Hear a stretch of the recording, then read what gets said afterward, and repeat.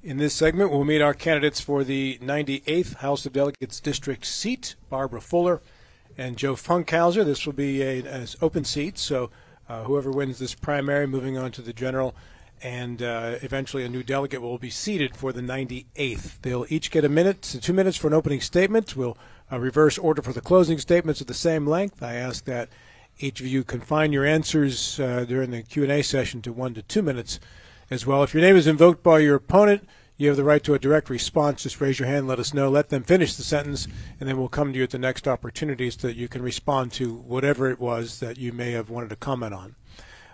Additionally, if you have a question that you feel needs more than the amount of time that we generally allow, let us know you think you need to go into more depth, and we'll do our best to accommodate your request for more time. Now, for opening statements, Barbara Fuller, we'll begin with you first. Good morning, and thank you so much for having me here to this year. My name is Barbara Fuller. I am running for the Republican nomination for the delegate position of the 98th District.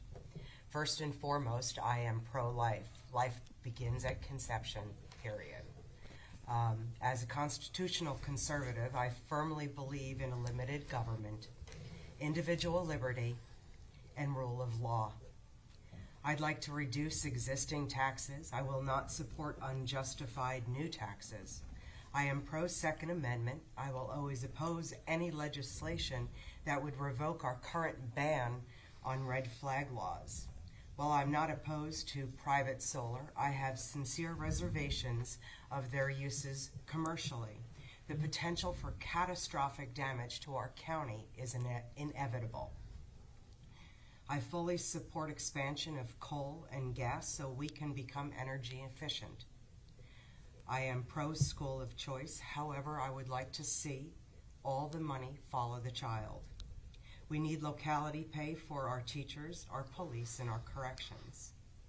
About me, I am the wife of a retired Air Force Tech Sergeant. We retired from Colorado and moved to West Virginia. My husband works for FEMA. And Barbara, if you don't mind, could you move a little closer to your microphone, maybe lean into it a bit more? And upon my children's graduation, I decided to go back to school. I am currently in my junior year of Liberty University studying law and policy with the end goal of taking my LSATs and going to law school afterwards. My main reason is selfish why I'm running for delegate.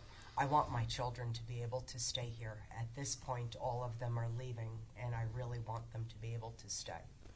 Thank you. Joe Funkhauser. Good morning. Thank you for having us here to better inform the voters in this important election coming up in May. My name is Joe Funkhauser. I'm running for the Republican nomination for the 98th District in the House of Delegates, representing Jefferson County's Southwest territory. I'm running because I want to improve and make West Virginia a more wonderful place to live, work, raise a family, and retire. I'm a lifelong Jefferson County resident. I graduated Jefferson High School, Shepherd University with a degree in political science, West Virginia University College of Law, and I'm an attorney and a farmer and a reluctant politician. I offer my candidacy to Jefferson County to be the 98th District effective voice in Charleston, to champion common sense Jefferson County, Jeffersonian values, West Virginia values, rooted in faith and family, as well as transparency, accountability, and integrity in every facet of government. My experience with the community goes, with my entire life. I'm very familiar with Jefferson County, and I think I offer a great chance to represent it, and would like to represent all of the district as well as the county. I've served on the Jefferson County Farmland Protection Board through my term limits from 2005 to 2012. I currently serve on the Charlestown Horsemen's Benevolent and Protective Association Board of Directors since 2012, as well as the Charlestown Racetrack Chaplaincy Board. The thoroughbred industry is very important to Jefferson County and West Virginia. It has an over $500 million annual economic impact on our state, and it is about 15% of Jefferson County's workforce. I'm representing, but we have issues in Jefferson County. that need to be improved. I think the legislature has done great work over the last 10 years since it's been in control of the Republicans to have more conservative values. But there's still work to be done, particularly with issues confronting Jefferson County and responsibly managing our growth, keeping more of our tax dollars in Jefferson County, and I would like to be part of positive solutions to make West Virginia a leader in free market and conservative policies, because we have very stiff competition in our neighboring states and regions. I'm pro-life, pro-family values, honored to be endorsed by West Virginians for Life, honored to be by the Bureau. I'm a staunch advocate of protecting our Second Amendment rights as well as all of our rights to safeguard individual liberties. And I'd like to increase funding for our traditional and public schools, grow the Hope Scholarship while lowering taxes. Please visit joeforjefferson.com to learn more and contact me. Thank you. I would ask each of you to slide a little bit into the middle just so we can get you more on mic. You're both kind of soft-spoken, so we're having a little trouble getting good volume from both of you. So just keep in mind when you do respond, try to lean into that microphone and give us as much volume as you can. Now for our first question, John Gilstrap.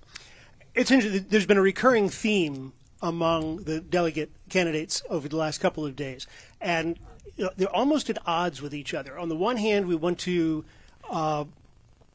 keep our young people here. We want to bring more young people in. We want to keep the tax dollars here. We want to bring industry here. But on the other hand, we like our horse country. We want to maintain the bucolic, lovely nature of Jefferson County. How do we achieve both of those at the same time, and which is actually more important? Do we want to emphasize bringing industry and businesses into Jefferson County, and if so, how do we do that and still maintain the bucolic nature of the county? We'll start with you, sir, Mr. Funkhauser. It's a good question, and I don't think the two are mutually exclusive. Economic development has been the major issue for West Virginia, not only our region, but the whole state for decades. John F. Kennedy was campaigning on it when he was here in 1960. And you have to have good jobs to provide the tax base and grow the tax base. We have to focus on not only attracting new good businesses with the right policies, do our due diligence to make sure they're worthy of our investments and provide a stable investment climate for them to seek to invest into our state and our region, but we have to improve economic development policies for all size businesses. I've experienced the lack of great opportunities, and like about 50% of Jefferson County's population, I commuted for many years, and thankfully the silver lining of COVID, I'm able to work remotely now, but not everyone's able to do that, and we have to embrace our heritage, I've talked to thousands of people during this campaign, and not one of them says, I want Jefferson County to be like Fairfax County.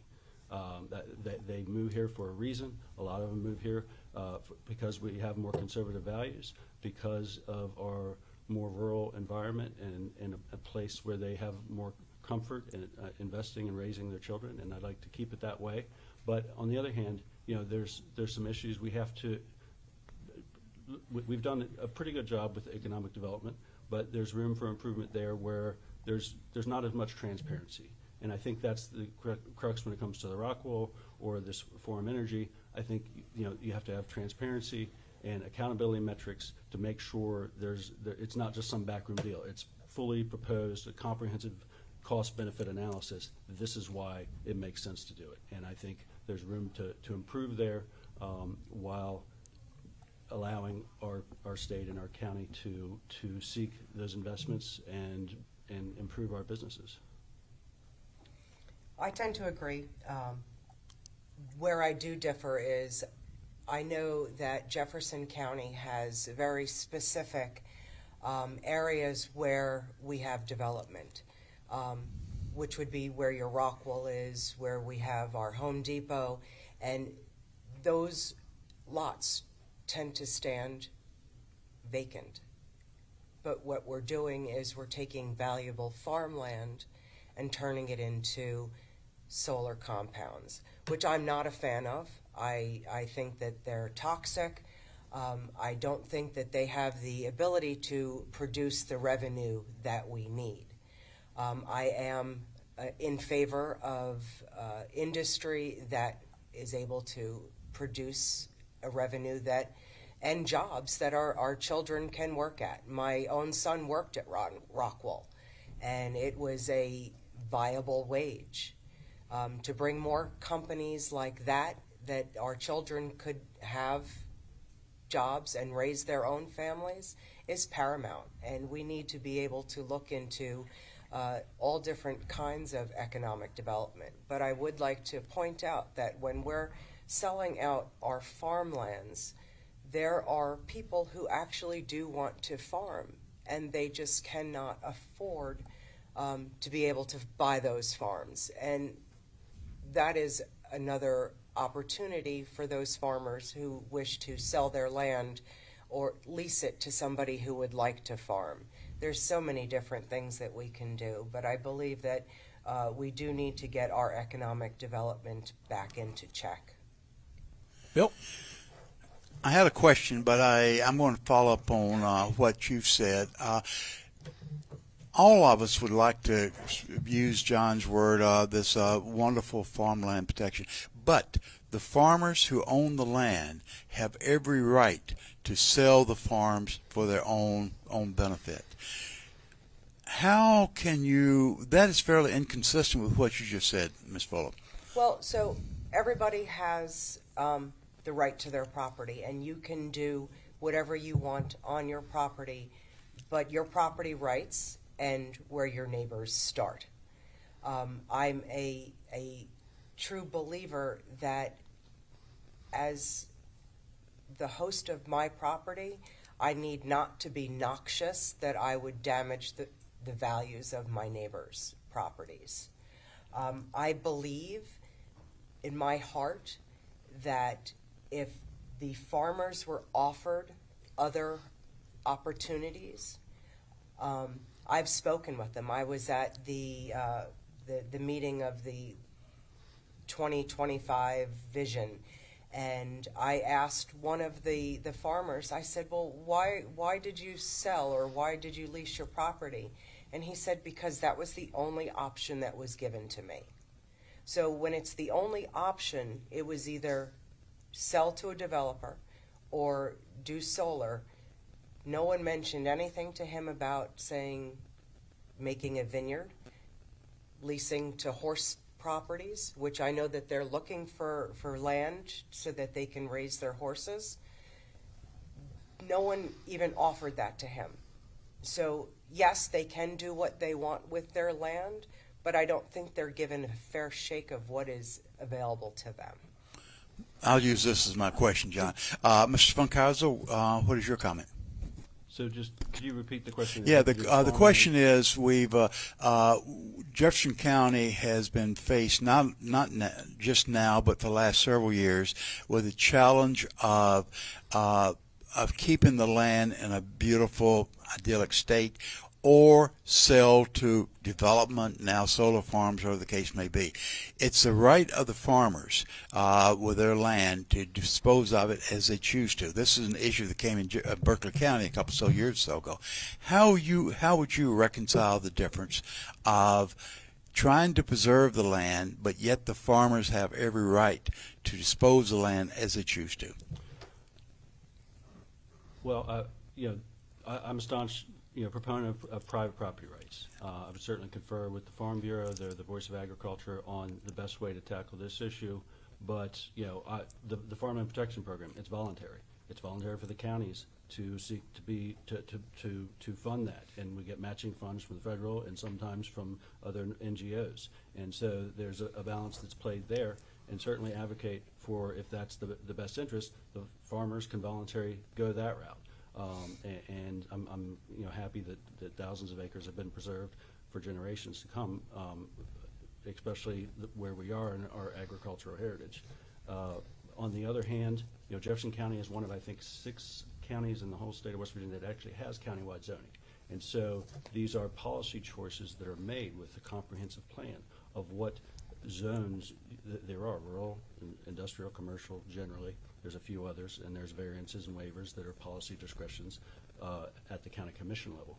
And so, there's a lot of folks in the county that they have an additional layer of protection knowing what zone they're in. It's a residential zone or a rural zone, or there's buffers. And a lot of these developments, these housing developments that are adjacent to property that's protected in farmland protection, all those lots are gone within a few years because people have that assurance and stability because they know that that's not going to become a junkyard or whatever. And so I think this is more of an issue with the county commission and the policy level of the policy choices they made on how to enact that ordinance. And I think there's vast room for improvement in looking at that again instead of rushing it through, doing more due diligence, providing, yes, while protecting property rights, they have to balance you can't blight the neighboring property, right?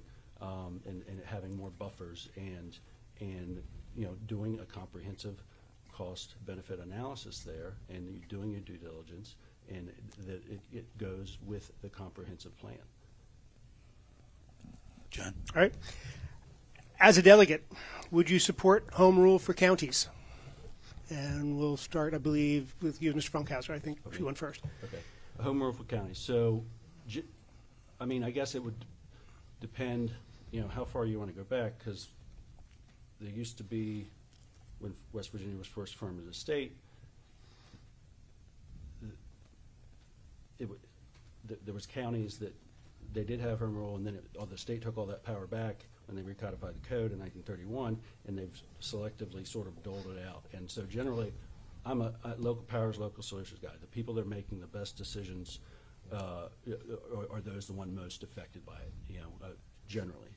And so, but you also have to have a layer of uniformity where instead of jumping from one municipality to the county, or throughout the county, you don't have these huge just hodgepodge of rules and regulations and ordinance you have to navigate. So that's the question. And so generally I support the home rule, but there shouldn't be any tax increase associated with that. If the counties are going to keep the 1% or whatever that may be to fund their local government, then the state should decrease that in a corresponding amount. We've been having this conversation. It's a tax issue.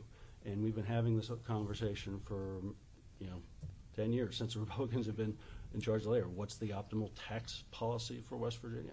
And so most of West Virginia are border counties. So when you increase that sales tax too much, people start shopping even more on their commute home or commute to work in Maryland or Virginia. And you have property taxes. Our property taxes are generally lower here. And I'd like to keep it that way. And then we have the income tax. That was the great compromise there in the legislature the last few years, and I think they set up a great framework to have triggers, being with the fiscally responsive government, to continue to lower that income tax, attract more folks to West Virginia to invest here and live, work, and raise a family. And so the home rule, generally support it. The devil's in the details on how that gets accomplished. I would certainly work with all the stakeholders, all the municipalities and the county on the best way they think would help craft that legislation. But if it involved taxation, no? Is that what I heard?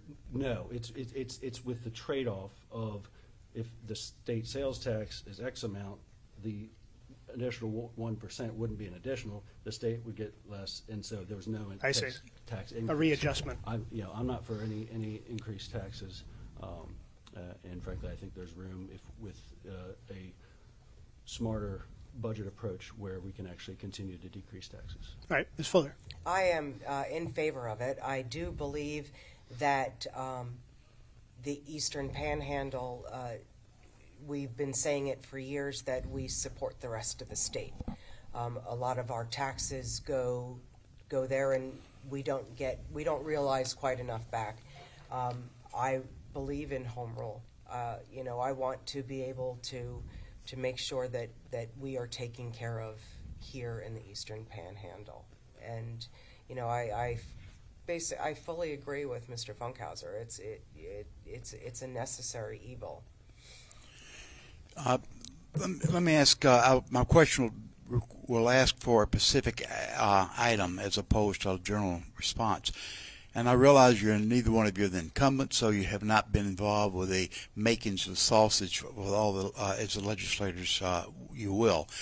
What items in the state budget would you support for increased funding? And the corollary is, what items would you target for reduced spending? Ms. Fuller. Items, state budget, obviously would be locality pay. I think that we need to take care of our teachers, our corrections, our state police. I would increase the our roads. Our roads need to be taken. Our infrastructure is very important. Reducing. There's so many different things. I would say that the personal property tax, or the business inventory tax, I would like to see that abolished. It does not foster economic growth in our state.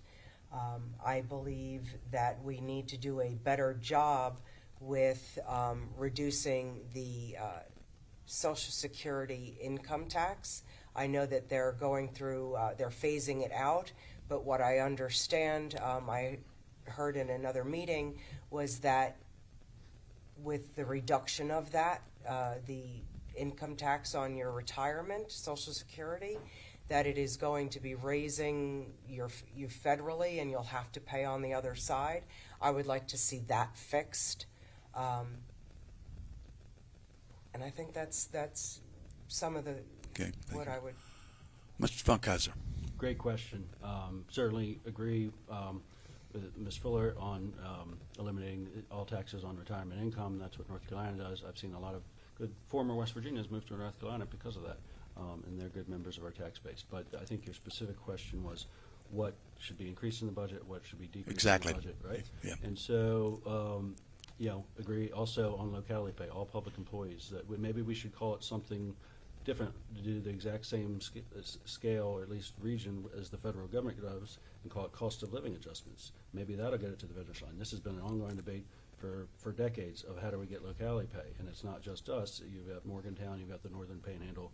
So I think there is a path there to get this to the finish line, and without having to amend the Constitution, there's to overturn the REC decision. And there's been some tweaks at it, but it's not across the board. And so, how do you negotiate with the rest of the state to do that? And in terms of the decreases, I think we need to have a new audit of the all of education. I think with DHHR, breaking that into 3 groups, looking at those line item budgets. That's the big. The 80% of the state budget goes to education and healthcare.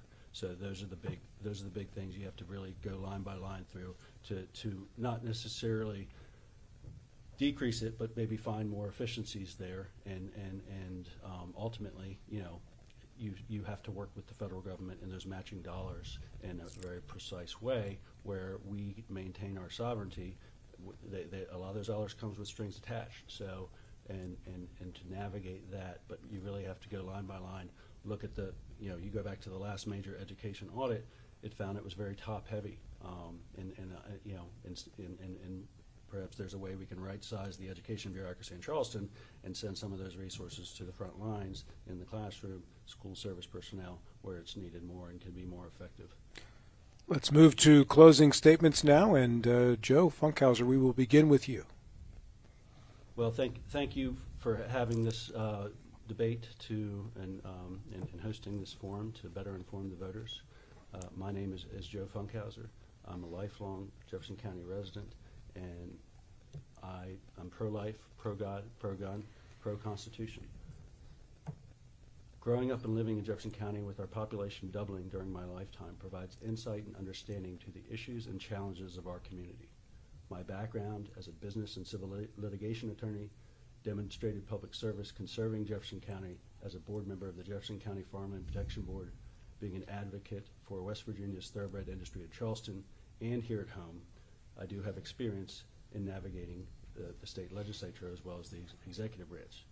And I pledge to zealously advocate for Jefferson County's interest and to meet with all interested citizens of the 98th District to hear their concerns and ideas for improvement. Please consider voting for me in the upcoming primary and contact me at voteforjefferson.com. Thank you.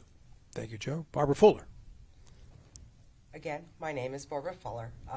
I would appreciate a vote on May 14th. I would love to be your nomination for delegate. As I said, I am pro-life. I'm a constitutional conservative. I am pro-coal, pro-gas, pro-small business, tourism, and pro-school of choice. While I may not have had any formal legislation activities in the state of West Virginia, I actually belong to a group which is called NYARC, which is the New York Adoptee Rights Coalition, and I was able to successfully, with my coalition, pass in New York State an open records bill, and that is one of my crowning glories, being an adoptee and being able to have open records in New York. We fought for it for 15 years, and when I say that I'm a fighter, I'm a fighter. I am not establishment. I am true to the core, and I will fight with my heart and my soul. And if you are interested, my website is fuller4wv.com, and you can email me at bfuller4wv@gmail.com, and I look forward to serving. Barbara Fuller, Joe Funkhauser, thank you both very much, and best of luck to you both in the upcoming election. Thank you. Thank you. The candidates for the 91st will close down our broadcast for today. That'll be the incumbent Don Forst and the challengers Joe DeSoto and Tammy Hess when we return.